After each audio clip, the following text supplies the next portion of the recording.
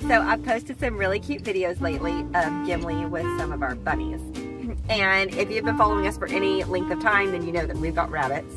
And we foster rabbits. And I only foster neutered males and females because our boys are neutered, but not all of our girls are spayed.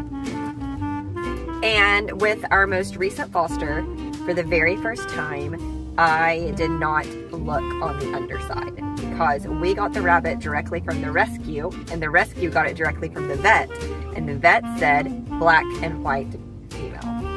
So when I integrated our foster bunny with all of our other rabbits, I realized something was off with the behavior, and I grabbed him, I flipped him over, and there was no mistaking that this was a boy. So I removed him immediately, but one time,